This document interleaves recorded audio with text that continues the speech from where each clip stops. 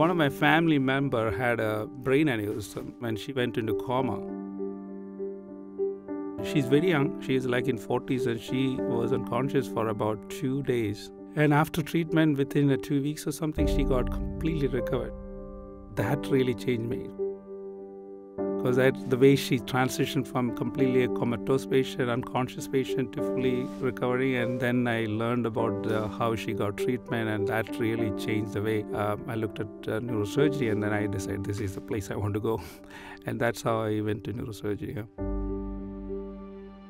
When I was a small child, I always dreamed about being a physician. My grandfather was an Ayurvedic physician. It's a traditional Indian medical field. His work was mostly at home. Patients comes to home and then just gives us medications, and I used to see him face to face. He never get nothing from the patients. He does it just for the passion, for the sake of treating them. He doesn't want to get paid for that. That's actually really struck me. I think that aspect, caring for the fellow being and not expecting to be rich, I think that at the same time, do what you can do. That's the most important thing I learned from it. That was my passion too, yeah.